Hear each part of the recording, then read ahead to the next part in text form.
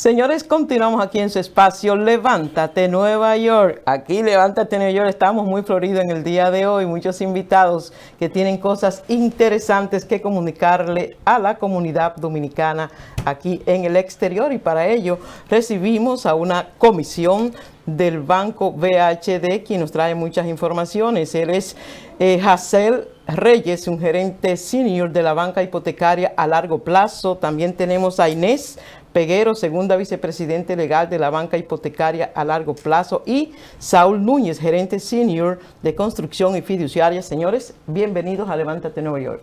Muchas gracias por la oportunidad. ¿Y quién se anima a dar el primer paso? ¿Qué es, traen ustedes ahora? O sea, el año pasado vinieron con la Feria Inmobiliaria y ahora ¿dónde es, cuándo es y cuáles son las expectativas? Así mismo es, esta vez volvemos con la segunda edición de la Feria Inmobiliaria BHD en la ciudad de Nueva York. Los días viernes 27, sábado 28 y domingo 29 de septiembre. Y eso es la semana próxima, en el Salón de Eventos de Radio Hotel. Es un lugar conocidísimo por todos, sí, y va a ser en horario desde las 9 de la mañana hasta las 9 de la noche. ¿De 9 a 9? Así de mismo 9 es. a 9. Excelente. ¿Y qué nos traen, Inés? En este año nos acompañan 22 constructores y agentes inmobiliarios que van a estar mostrando la oferta de más de 5,000 viviendas listas en planos y en proceso de construcción para todo aquel que le interese hacer una inversión de una vivienda en República Dominicana. Vaya y conozca esas ofertas. El señor Saúl, cuéntenos. Sí, también lo vamos a invitar a todos ustedes para que realmente solamente con llevar sus documentos de identidad van a tener una simulación, le vamos a hacer, es decir, una precalificación de para qué monto usted califica, y así de una vez pueda optar por su vivienda. ¿Esa documentación tiene que ser dominicana o puede ser estadounidense? Porque ahora los bancos dominicanos, si tú dices que tú viajas, que tú tienes pasaporte o que vives en el extranjero, te requieren los documentos de los Estados Unidos, incluso para sacar una simple cuenta de ahorros. En este caso. En este caso debe de ser el documento dominicano, la cédula. Oh, ok. Así es. Sí, porque nuestro foco principal son a los dominicanos que residen aquí en Santo Domingo y presentando su documento de identidad, o sea, su cédula dominicana, pueden conocer y acceder a toda la gama de productos que traen esas constructoras, y con el acompañamiento vamos a estar dando charlas de educación financiera. Queremos llamar la atención de que todo el que quiera conocer cómo manejar sus finanzas, vamos a tener ese espacio de educación financiera dentro de la charla. La inversión en el área de bienes raíces de la comunidad dominicana ha sido un fracaso. O sea, se ha invertido mucha plata, pero de allá para acá no viene nada. Nos estamos retirando y tenemos propiedades en República Dominicana que más que dolor de cabeza no dan un centavo. Yo estuve recientemente en unos proyectos que hay por Punta Cana y el 75% de la gente que está invirtiendo son extranjeros. Y ellos vienen con la intención de realquilar a compañías que le venden. Y la pregunta es la siguiente: teniendo en cuenta la enorme cantidad de bienes raíces que nosotros tenemos en República Dominicana, que son vacas muertas, ¿tiene el BHD un programa que nos permite a nosotros reenfocar esa inversión? O sea, ponerla como colateral, venderla y comprar en otro sitio. Algo por el estilo que nos permita a mí compensar mi vejez, porque lo que está dando el Seguro Social no da ni siquiera para los plátanos. Aquí, allí en República Dominicana, a lo mejor da para los habichuelas, pero ya no da para llegar a la playa. Entonces la pregunta es si tienen ustedes algún tipo de programa que nos permita a nosotros reorientar ya la inversión que tenemos en República Dominicana a áreas que sean económicamente productivas y que complementen el Seguro Social. Nosotros ahora mismo, dentro de nuestro catálogo de productos, ofrecemos múltiples productos que se adecúan a las necesidades del cliente. En el caso del producto hipotecario, venimos con ofertas diferenciadas. Vienen constructores con proyectos, por ejemplo, de fideicomiso bajo costo. Vienen algunos que son en zona turística y vienen otros que son de la ciudad de donde tú saliste. Puede ser Jarabacoa, La Vega, Santiago. Para que el dominicano que reside acá, al momento de retirarse, pueda vivir en un lugar que sea cómodo y que se adecue a sus necesidades. Tal vez no todo le interesa tener una casa en la playa ahora mismo, sino que le interesa ya tener su casa en Santiago o en Jarabacoa, para poder retirarse tranquilo, sin mucho bullicio. Entonces el banco le ofrece, nuestros constructores le van a ofrecer todo ese catálogo. Adicional a eso, el banco, dentro del producto hipotecario, tiene diferentes facilidades. Tú puedes tomar tu préstamo para comprar tu vivienda, sea para remodelar o para construir. O sea que en esa conversación uno a uno vamos entendiendo qué usted necesita y el banco le va a ofrecer esas opciones que se adecuan a sus necesidades. Y podemos utilizar las propiedades que ya lo que tenemos. Señores, voy a decir que casi la mayoría, que ya tenemos en República Dominicana como colateral para coger préstamos hipotecarios. No, porque el préstamo hipotecario es aquel crédito que está orientado a comprar, remodelar o construir una vivienda, y la garantía tiene que ser esa vivienda que usted está comprando. Pero si usted lo que necesita es otro tipo de crédito con garantía de una vivienda que ya existe, dentro del catálogo de productos del banco sí se le puede otorgar esa facilidad allá en Santo Domingo. Pero el crédito hipotecario es, la garantía del crédito tiene que ser el inmueble que usted está comprando. Si ya usted tiene una, por ejemplo, como usted dice, y necesita algún otro tipo de crédito, sí, pero no es hipotecario, puede ser un personal. No, lo que estoy diciendo es para un préstamo hipotecario. Yo tengo una propiedad en Juan Gurrutanga que me está produciendo 0. Ahora yo me voy a retirar y yo no tengo de qué vivir. Ya. Entonces yo quiero ver cómo yo utilizo esa propiedad para coger un préstamo hipotecario en un lugar donde yo pueda tener ingresos. Bueno, el hipotecario, la garantía de ese hipotecario tiene que ser el inmueble que usted está comprando. Ajá. Ahora, si usted tiene un inmueble y lo quiere poner, por ejemplo, en garantía, yo le puedo dar otro tipo de crédito allá en Santo Domingo, pero no sea el hipotecario, pero sí se le puede dar otro tipo de préstamo. Además, decía. Y agregando, que creo que por donde más o menos usted va es, nosotros en ese sentido lo orientamos para que obviamente usted vaya generando un ingreso con esa propiedad. Que a eso es lo que se refiere. Exacto, eso que yo me refiero. O sea, claro, financieramente nosotros lo vamos orientando, le vamos dando la sugerencia, mire, vamos a hacer esto aquí para que usted tenga un ingreso, vamos a poner un ejemplo por un puesto de bolsa, con este dinero vamos un ejemplo a orientarlo, a direccionarlo para que usted, si en caso de esa propiedad la quiere poner ya sea a corto plazo para la renta o a largo plazo, eso es a eso que se refiere. Exacto, por ejemplo. Y con ese y entonces así mismo lo vamos ayudando. Financieramente le hacemos su cuenta, le abrimos para que usted pueda ir generando más ingresos y no tenga ese activo, que es a eso que se refiere. Si tengo un activo que no me está, que no le está produciendo nada. Contamos con personas que le pueden ayudar con eso. Okay. Ya, contestada la pregunta. Sí, no, pero también es bueno decirle a la gente qué necesitan, qué tipo de ingresos necesitan, aparte de la documentación, para poder calificar para un préstamo hipotecario. ¿Usted? El proceso es sumamente fácil, como decían Inés y Isabel anteriormente. Todo dominicano con cédula que vive acá recibe el mismo tratamiento de un dominicano en Santo Domingo. La información es sencillísima, income tax del último año, que todos los dominicanos que viven acá siempre lo tienen al día, estados de cuenta y reporte de crédito internacional, el Equifax aquí que generalmente se conoce. Luego de eso es la información del inmueble, que el mismo banco y el constructor le apoyan en todo eso. Y lo mejor es que pueden hacer todo el proceso de manera totalmente digital hasta el momento de firma de contrato. Tenemos equipo en Santo Domingo que vía WhatsApp, vía correo electrónico, le acompañan en todo ese proceso para que sea mucho más fácil y amigable para ustedes. ¿Eso basta para calificar? Así es. Así es. O sea, que cualquiera puede... No. ¿Tú sabes cuál es el problema? Tú sí, yo no. Yo tengo más de 60 años. ¿Por qué? Pues no, porque a mí me dijeron cuando yo fui, yo no califico para nada. Con lo más que yo calificaba era para un préstamo a 10 años. Y... Pero el BHD. Escuché la voz. No, en el autorizada. Vamos arriba. Porque el BHD. Porque me estaban hablando de una mensualidad de 140,000 pesos. Explícale eso. Eso le dijeron que no calificaba por la edad. Exacto, que después de que usted pasaba los 60 años, lo más que ellos me podían ofrecer a mí era un préstamo a 10 años. Entonces la mensualidad iba a ser, el apartamento estaba hablando de 200,000 y pico de dólares, y la mensualidad me iba a salir casi en 160,000 pesos mensuales.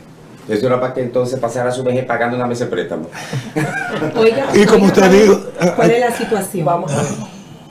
Todo crédito hipotecario lleva consigo un seguro de vida. Exacto. Entonces, hay una limitación con el seguro por la edad. En nuestro caso es hasta 80 años. Es decir, el plazo para el préstamo más su edad biológica no puede exceder en el conjunto de 80. Por ejemplo, si usted tiene 60, yo le puedo prestar a 20 años. Si tiene 65, yo le puedo prestar a 15, por ejemplo.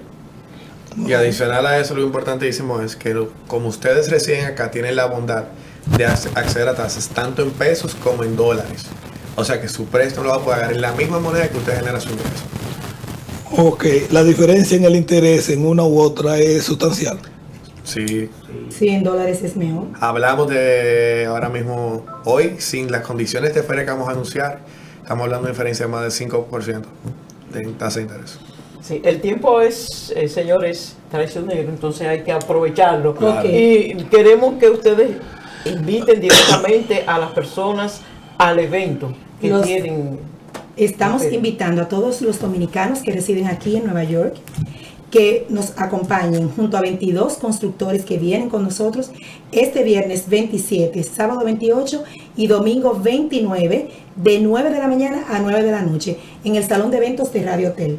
Que ya se ha terminado la cumbre y ya la ciudad va a estar más normal. Así mismo es. En el caso de aquellos que no pueden venir porque realmente están en otras ciudades, entonces que se dirijan a la página de nosotros y escriban al correo préstamos-hipotecarios@bhd.com.do, donde todo nuestro equipo desde Santo Domingo le estará contactando y brindando la información necesaria para hacer ese sueño realidad de su techo en República Dominicana. Es decir, que esto es para todo, para el que va a estar y para el que no está. Así Pues, interesante eso, señores, pero es la segunda feria que ustedes hacen aquí en la ciudad de Nueva York. Así es. Y si vienen por segunda vez es porque los resultados de la primera fue buena. ¿Nos pueden contar un poquito sobre eso? El año pasado tuvimos más de 2.800 asistentes. Al día de hoy, más de 600 personas han podido cumplir el sueño de tener un techo en República Dominicana. Más de 600 personas. Y lo más importante es con condiciones de tasa preferenciales y un acompañamiento donde todo nuestro equipo desde Santo Domingo, primero, le brinda la confianza y seguridad de que pueden acceder al pago de esa cuota, que no va a ser un compromiso de pago que se encuentre fuera de su alcance, como usted mencionaba. Adicional a eso, tenemos un equipo legal que se asegura de que ese inmueble que usted esté comprando cumpla con todos los requisitos para que pueda ser formalizado, y ya una vez usted adquiere ese préstamo y compra esa vivienda sea suyo, y lo mejor, un banco que le respalda este Santo Domingo y que le abre las puertas con todos nuestros productos y servicios financieros. Tú sabes que alguien me preguntó, y es como fatalista, pero es real. Alguien me preguntó, oye, si yo tengo un préstamo hipotecario y fallezco antes de cumplir con eso, ¿quién puede seguir? ¿Puede un familiar continuar? No, que para eso es el seguro de vida.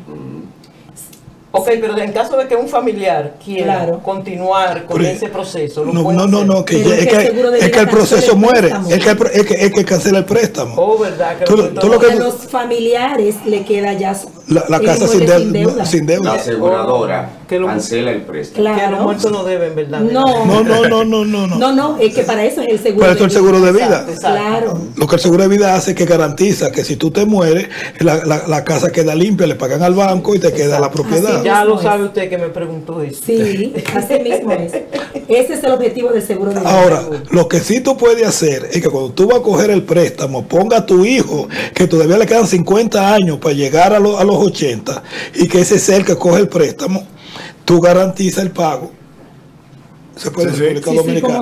Tú garantizas el pago. Claro que sí. Y un préstamo a 30 años, la mensualidad es mucho más baja que un préstamo a 15 años. Bueno, que el plazo máximo que tenemos como banco es 20 años.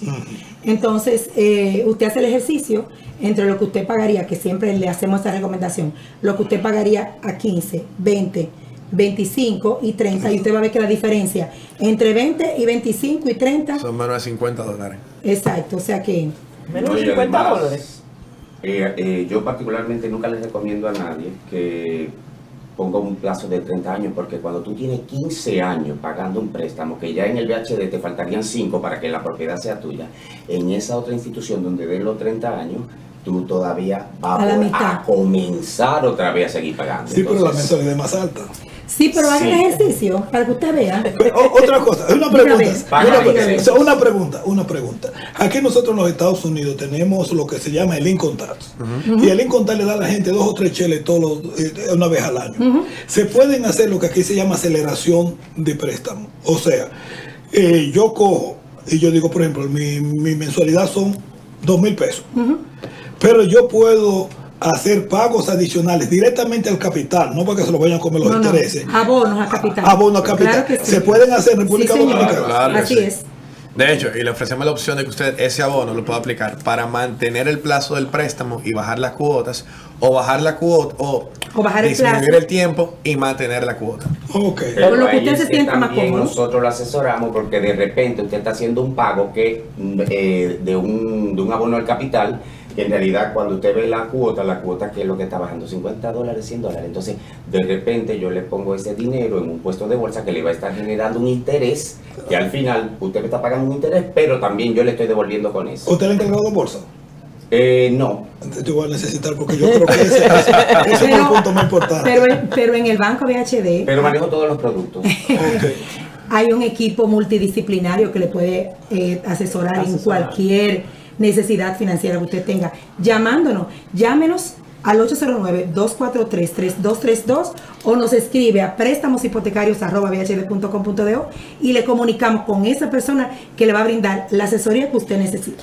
Ya una vez usted cede un producto, es parte de la familia BHD, así que no se preocupe. Dice Angel Gutiérrez, pregunta, ¿el dominicano de Nueva York no tiene confianza a la compra de propiedades por los engaños de los últimos años? Seguridad jurídica. Bueno, sí. Nuestra recomendación siempre, investiguen a quién le van a comprar. Investiguen, accedan. Le solicitamos a esas personas que entren a nuestra página web y conozcan a esas constructoras que nos van a estar acompañando durante la feria, y entren a las páginas web de cada constructora para que conozcan su historial, porque eso es una parte importante. Antes de hacer un negocio, conozcan con quién van a hacer el negocio. Pero un momento, y yo creo que es un problema de psicología diferente. Ajá. Cuando usted me ofrece un producto aquí en los Estados Unidos, a quien yo le estoy pagando es el responsable de todo. Sí. Claro. Entonces, ya a mí no me interesa quién está construyendo, sí, cosas. Mi acuerdo es exclusivamente con el que a quien yo le estoy pagando. Y ese es el banco. Por eso yo decía que vengan como 50,000 abogados a firmar los papeles, el abogado de Menganito, su tanejito y todo eso. ¿Cómo trabaja el sistema hipotecario? En la República Dominicana, okay. ¿Cuál es mi responsabilidad? Porque usted me dice que tengo que ver quién es la constructora. No, porque al inicio el banco entra a financiarle el crédito cuando ya el inmueble está listo para vivirse. Entonces, hay un proceso, por ejemplo, de construcción que yo no sé. Imagínese que usted está en Santo Domingo y usted no se acercó al banco antes de comprar para ver su capacidad de pago y conocer a cuánto puede acceder, a qué monto de crédito usted puede acceder. Simplemente a usted le interesa una propiedad y separó esa propiedad. Cuando el inmueble está listo para vivirse, que ya, imagínese que usted esté comprando en planos.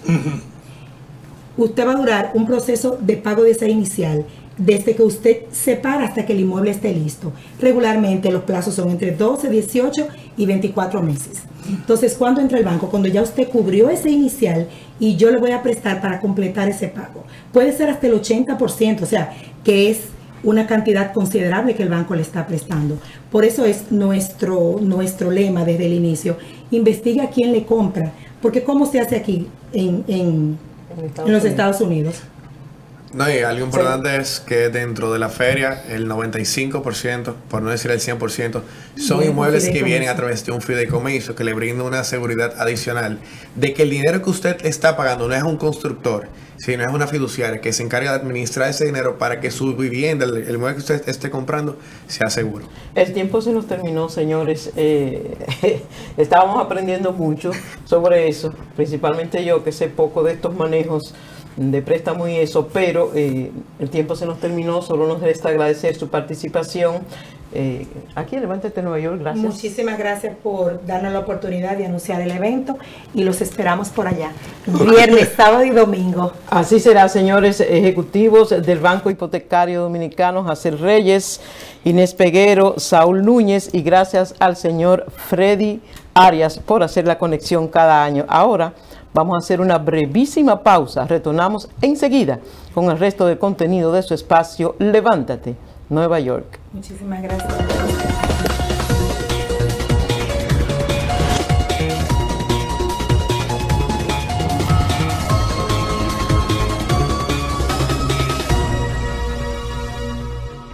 El momento de convertir tus sueños en realidad está aquí. Regresa a la exitosa Feria Inmobiliaria BHD Nueva York, empezando el viernes 27 de septiembre al domingo 29 en el Radio Hotel, ubicado en el 2420 Amsterdam Avenue, Manhattan. Ven a conocer nuestro catálogo de productos y descubrir la oportunidad única de inversión en propiedades dominicanas que tenemos para ti. Ven a conocer todas las ventajas y facilidades de financiamiento que tenemos en el Banco BHD. Banco BHD, el futuro que quieres.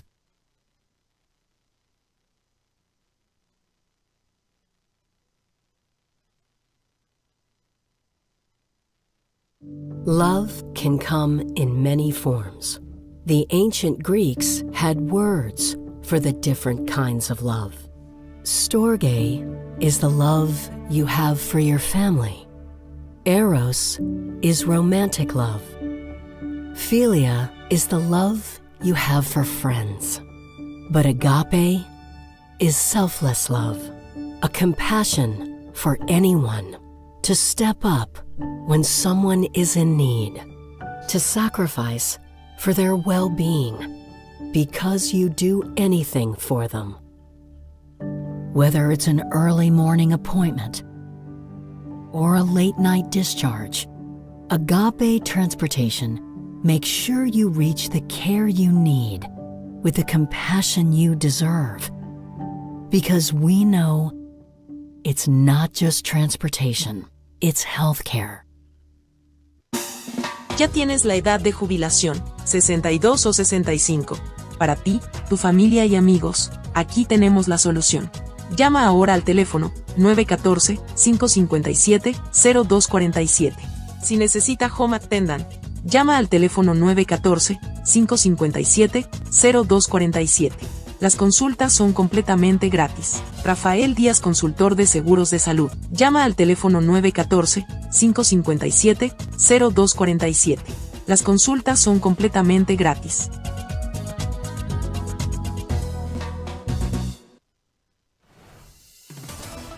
Un ataque ruso contra edificios residenciales en Yakov, segunda ciudad de Ucrania, dejó una veintena de heridos, anunció ayer domingo el gobernador regional. La cadena de televisión Cari Al Jazeera anunció que fuerzas israelíes allanaron ayer domingo sus oficinas en Ramallah, en Cisjordania ocupada, y emitieron una orden de cierre por 45 días. La profunda crisis que enfrenta la isla comunista asfixia la capacidad del gobierno para abastecer los alimentos subvencionados que la población recibe desde hace 6 décadas. Ahora el pan es más pequeño, el arroz llega a cuentagotas y productos como el aceite o el café brillan por su ausencia. Los mandatarios de 193 países de la Organización de las Naciones Unidas adoptaron ayer domingo un pacto para el futuro de la humanidad, pese a la oposición de algunos miembros como Rusia, Venezuela o Nicaragua. El presidente de El Salvador, Nayib Bukele, sostuvo una reunión en Estados Unidos con el magnate de la tecnología Elon Musk, con quien luego intercambió halagos en la red social X, propiedad del empresario. Algunos estados estadounidenses empezaron ya a votar por anticipado cuando faltan 45 días para las elecciones presidenciales. La cotización del oro, un activo considerado como valor refugio, superó el pasado viernes los $2.609 por onza, un récord impulsado por la perspectiva de nuevos recortes de la tasa de interés en Estados Unidos. Es toda la información internacional que tenemos por el momento. Rafael Díaz les informó.